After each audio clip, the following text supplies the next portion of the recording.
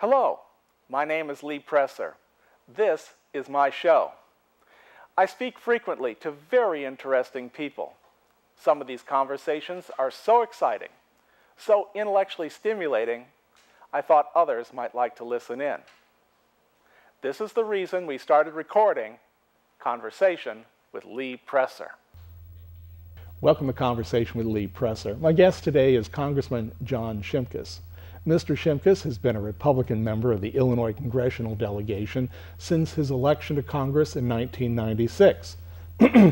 He represents the Illinois 15th Congressional District. Congressman Shimkus is a member of the House Energy and Commerce Committee and is chairman of the Subcommittee on the Environment and the Economy.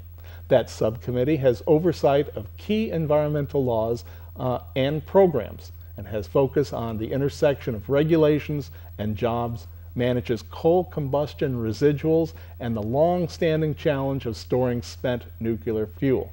Congressman John Shimkus, welcome to Conversation. Good to be with you, Lee.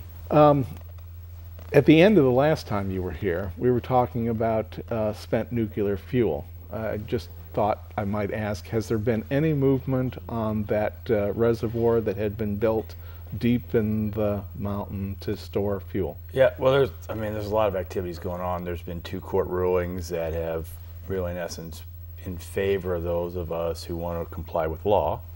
So the federal courts have said the Nuclear Regulatory Commission has to do their safety and evaluation report.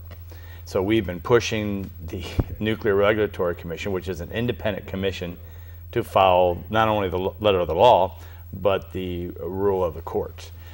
We just had a hearing 2 weeks ago to reinforce our commitment and our eyes on the Nuclear Regulatory Commission. So that would have been the end of April. So, yeah. Right, because people are seeing this sometime in the future, so just to give them an idea. Yeah, and so then the other thing that's happened is there's been another court case that said that the federal government can no longer accept the charge to store spent nuclear fuel because the federal government is not moving on a long-term geological repository. So about $700 million a year is not going to go to the federal treasury because the ratepayers in those states that have nuclear power are not going to have to pay that provision until we get our act together and move in compliance with the law. You know, while we're... How much are we talking about here? And I don't mean money. I mean, how much stuff are we talking about? Well, there's 70,000 metric tons of spent nuclear fuel right now, between 60 and 70. Yucca Mountain is believed to be able to hold 70,000 metric tons. So that's part of that debate of Yucca Mountain is really, in essence, already filled based upon current permitting.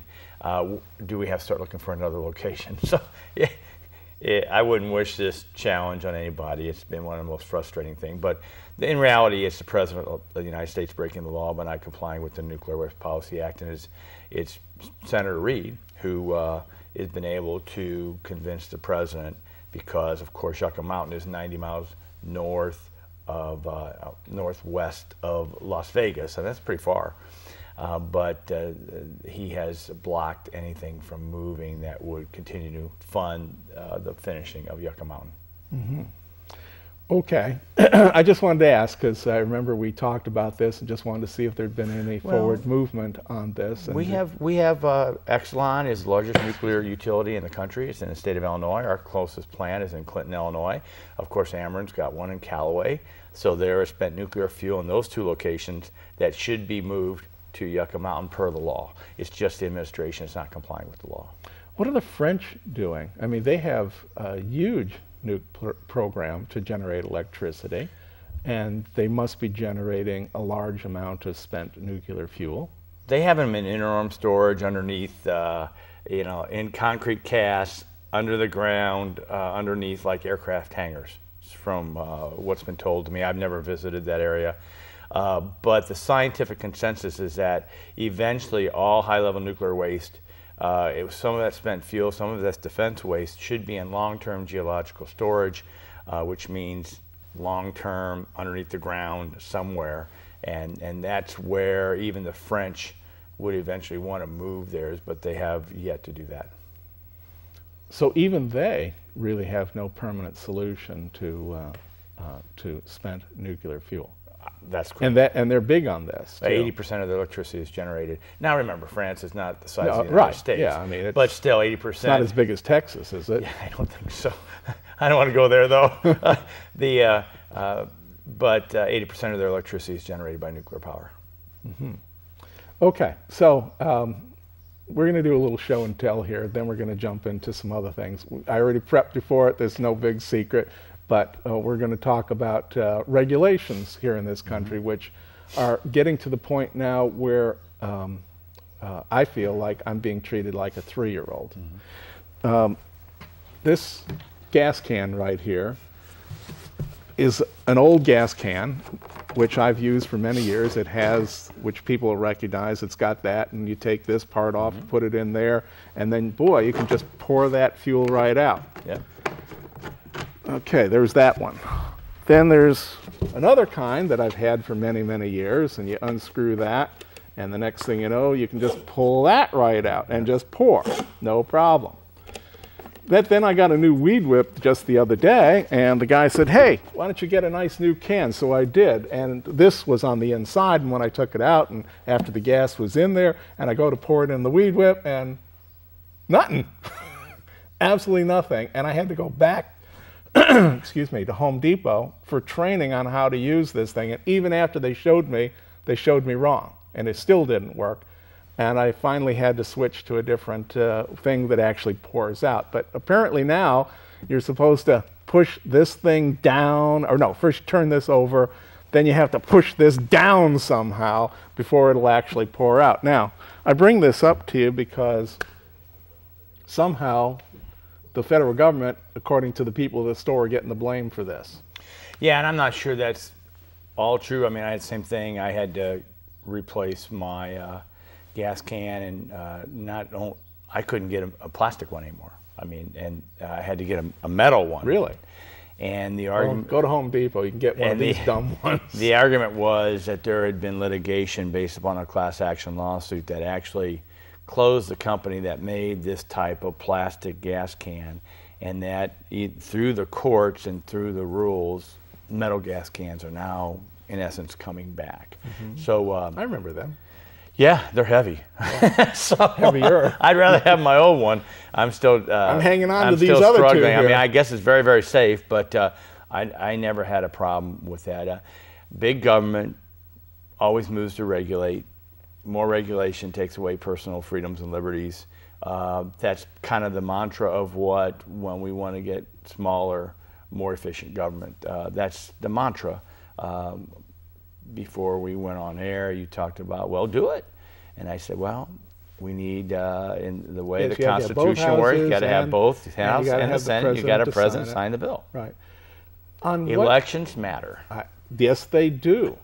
Absolutely. And I want to know why the public doesn't understand that the people that they elect make these kind of intricate decisions that actually have an impact on whether you can easily pour gas into a weed whip or a lawnmower. Well, I think they might be starting to. I think the Tea Party movement of 2010, the 2012 elections, even though the presidency didn't move, we did get movement again in the House, and the environment's going to be pretty interesting this fall. I think it's still mostly focused around, I mean, the new attention is around the micromanaging of our healthcare sector, and how government now is intervening and determining the type of health insurance policies that people have. And for the most part, we're paying more and getting less. There's a small sliver of Medicaid expansion that are being helped, but as far as hospitals and providers, uncompensated care is still a problem. There's still cost shifting, and unless you free up the individual and the market to have really a vibrant competitive system, you're going to have a centralized system that moves to rationing care. Before you got to Congress, 1986, I believe it was, you know the term EMTALA? No, sure. Yeah, okay. So Congress passes this amendment to the Social Security Act, the Emergency Medical Treatment and Active Labor Act, I believe is what it stands for. And in there it said that if you make it to the hospital, if you make it to the hospital, they must see you in the emergency room. I think that was based upon some newspaper reports where I think there was like a guy that got stabbed in the back, and he goes to a hospital, and he has no insurance. They say, hey, take him, to the city hospital. And that happens in a few places. The next thing you know, Congress passes this law. But what they don't seem to understand is that when they did that, that they actually turned the emergency room into their primary care physician of some people, which then starts costing the hospitals a huge amount of money. Then for some reason the federal government decides to step in and start filling in the money instead of recognizing they made an error in EMTALA and rewriting the law.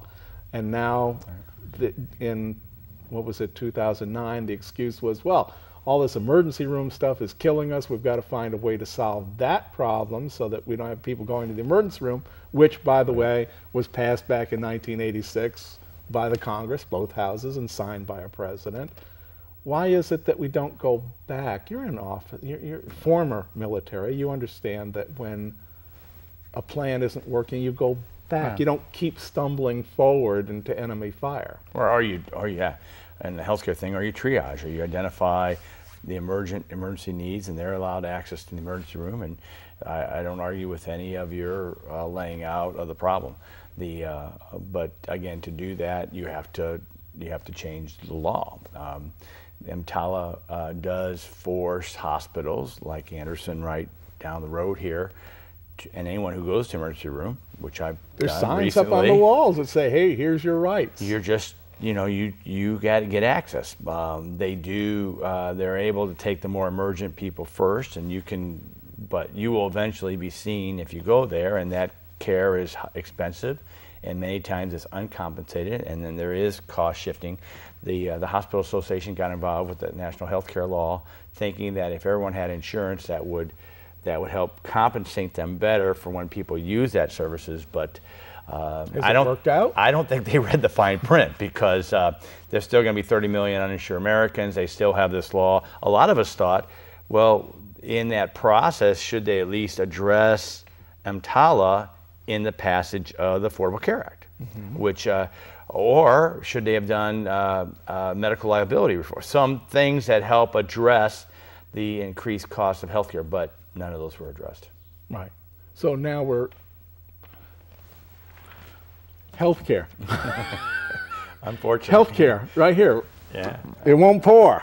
Well, and then going back to your, obviously how you laid this whole thing out, is that people are getting an understanding about how big government is, and how when it tries to fix problems for everybody, it really deprives people of individual freedoms to make their own choices and accept their own responsibilities. Right. Except, of course, and you know this, I'm not telling you anything new, people still have a bad feeling about the Republican Party. I mean, it's, you mentioned the Tea Party. I know some of these people, I've had them here.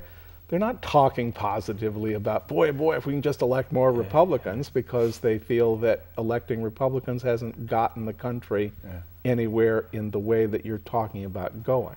Hey, I love the Tea Party. They are individual citizens who have decided to get involved in the political process. As a former government high school teacher, just like you did. I can't ask for anything more than that. I remember you did this. You were a high school teacher, then you became, low level. You were at township level, county level, and then lucked out and moved in when Senator Durbin moved up to Senate. So I mean, Republican Party really has no beef. It's just that, we still have to govern. We still have to deal with the nuclear waste issue. You just can't shut down the government and you've got nuclear waste moving around the country and you don't have a place to put it.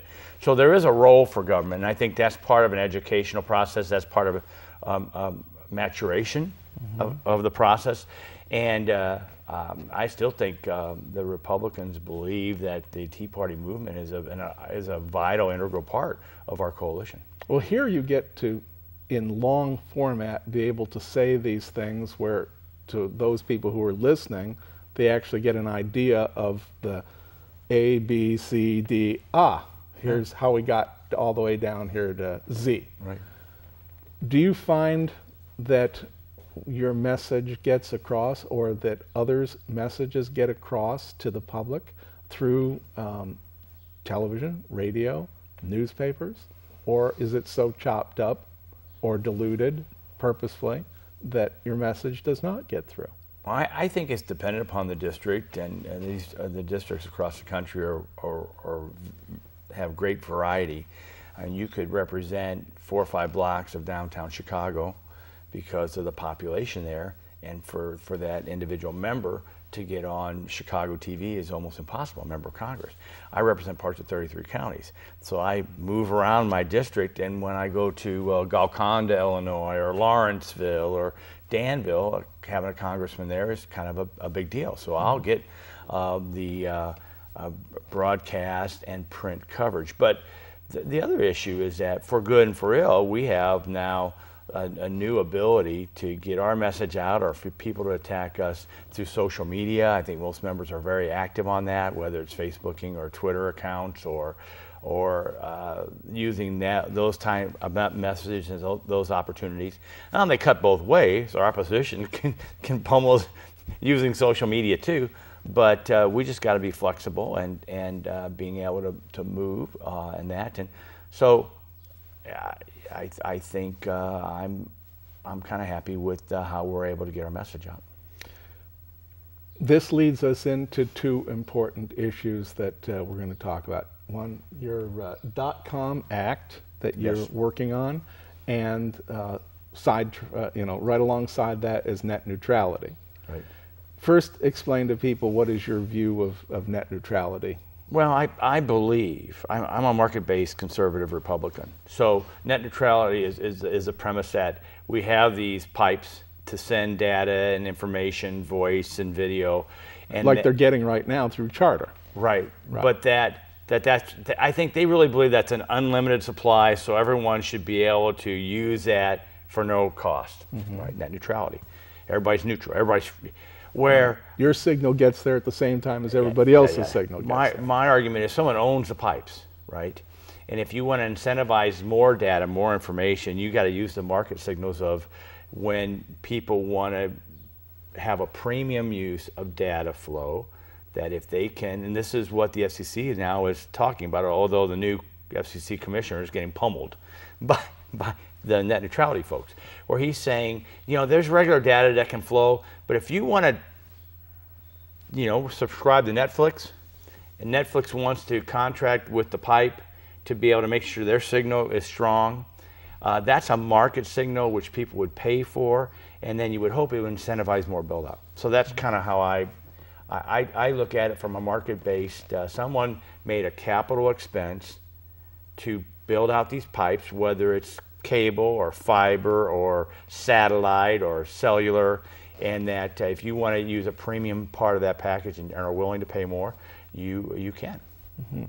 And then what is your .com Act? Well, .com deals with the ICANN and the top-level domains. So because a lot of people haven't heard about this. But a lot of people use the internet now. So if they email me, the ending is .gov, .government, or .edu if you're doing something at SIU Edwardsville, or .com, .net. .tv. Someone sets these up. Right. Someone approved and this is ICANN, but our federal government has like the veto power to say yes or no to all this stuff. It's kind of the last vestige of our U.S. government control over the internet, which Al Gore didn't invent, but was developed through U.S. government funds, through our ARPANET and the military and the like. So the administration now wants to hand this last control piece, and we would argue, show us that there's been a problem, right? To an international decision-making body. They call it a quote-unquote multi-stakeholder model. And all we want to know is, what does that mean? Now, when you listen to the private sector, like the Googles and the Facebooks, and they say multi-stakeholder model means that the private sector, Google's and Microsoft, they'll have the preponderance of the decision-making, and that's the multi-stakeholder. When you listen to some of our, not even allies or friends, some of our competitors now in the international world, like China or Russia, they would say, oh, multi-stakeholder means that we're going to have more of a say in controlling this. I think before we turn this over, we should know which one of those two worldviews is what we mean by multi-stakeholder. So the .com Act just basically says, before we hand this over, we want a Government Accountability Office, RIG, to do a review of the final contract and the final handover, and for them to report back to us, it's not a partisan agency, whether this is in our national interest or not. And we don't do it until we get that final report, regardless of what the final report says. And it's amazing how many people are saying, oh, you can't do this. We passed it through. Can't do which? We can't move my bill. Because to ask a question. Yeah, to ask a question, to have an outside third-party independent review of whatever the decision was made, even though we don't know what that decision is. Well, may I interrupt for just 1 second? As I recall reading that because of the NSA leaks, the leader of the country of Brazil, and I'm forgetting her name right now, was very excited to hear the U.S. is going to start, as compensation for spying on her, that we were going to turn this over to this international group. And I suspect that there's a lot of other leaders who are chomping at the bit to have control over the internet, which, by the way, I like the internet pretty much the way it works right now. But I'm an American. Yeah. Maybe the Russians, maybe the Chinese, maybe the Brazilians have a different idea of how the internet should work. Well, I know there's 13 international servers, 11 of them that are in the United States of America. The ICANN headquarters is here in the United States. I would argue that it's working well. We need definitions, and that we should have a third-party review of this that's independent and nonpartisan. Well, yes, I'd like to hear some of those answers as well. Let's move on to another area that you're working on. It's called the Chemicals in Commerce Act. That's yours in the House, and then there's the Chemical Safety Improvement Act in the Senate. Now, before we go into your part here, I just want to read a quote from the Center for Environmental Health. They say, the acts, are Trojan horses designed to create the illusion that they are fixing our nation's broken regulatory system, while in fact, they're actually dismantling the few safeguards currently in place. Now, so now we've had their side, and I hate to have this as sides. We're all supposed to be Americans. What is the problem which caused you to write the bill for the House? Well, and just to respond, it is a broken current system that we have right now. Everyone agrees to that. It is a broken system. What is broken? Well, in 1976, we passed a law called the Toxic Chemicals Act. Okay. And that was designed to identify chemicals that are used today in this range of 80,000 chemicals and make sure that they're safe, or if they're not safe, that they're identified and they're defined at how you handle. That's kind of the basic premise. Since that time, most of the 80,000 chemicals have not been reviewed. This is in 76, so I was graduating high school in 76. I always make a joke about what I was wearing then and what I'm wearing now. You know, this is just not long after the EPA was first created, too. Right. So the whole process, very few chemicals have been, especially old chemicals, hardly any of them have gone through the process. And the one that did go through the process got thrown out by the courts. You want to know what the name of that was? What? That's asbestos. Ah. So even one that we know is harmful and causes damage, because of the law, the courts ruled that more aggressive regulation could not be placed upon asbestos. So it's a failed law. So what we're trying to do is there is a portion of the law on new chemicals that the EPA is able to make a determination and make a decision of how you handle or can it be used in commerce. New chemicals takes a relatively quick time. So the question is, how do you address the 60,000 chemicals? But what really has thrown this into part of the debate is, can states rule on chemical use within their own state lines? And this addresses issues of constitutionality, interstate commerce clause, and the issue of federal law preempting state law, especially on interstate commerce. And so that's where these environmental communities are getting getting into states and passing rules and regulations on the prohibition of items which may or may not be scientifically based, maybe more emotionally based. And so that's why we're involved in this. Let's empower the EPA, use credible science, let them make a ruling, and if they make a national ruling, then that would then preempt a state law. But only after they make a ruling on if it's safe or if it's not, and if it's not safe, what process can it be used? How can you handle it? There are a lot of chemicals that never go to the consumer. They're just part of the manufacturing sector. So they're in a manufacturing facility, they're used to make something happen, and then they're recovered and they're used to make that happen. It never goes into a consumer product. So 95% of everything in this room has been touched by the chemical manufacturers. Mm-hmm. And you talk about regulation. Mm-hmm. So the question is, do we want affordable, acceptable products that the individual consumer could use? And this, in the process, if we fix this, should help that.